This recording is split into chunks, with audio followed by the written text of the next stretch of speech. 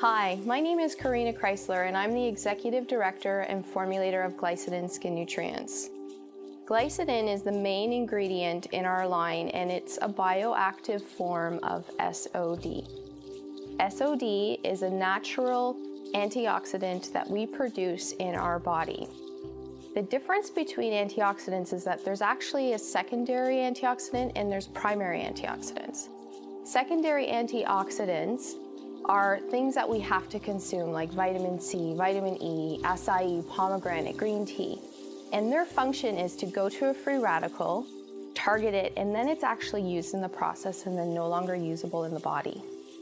Primary antioxidants, like SOD, are enzymes, so they can go to a free radical, target it, have a reaction, go on to the next, go on to the next, go on, and it keeps going. So the significance between primary and secondary antioxidants is primary can target up to 1 million free radicals, where secondary antioxidants can only target 1. In its natural state, SOD is a very unstable molecule and can be easily destroyed in the stomach. Due to our patented process, we've created a technology that protects the SOD to allow it to penetrate the small intestine, so it actually can be used in the body.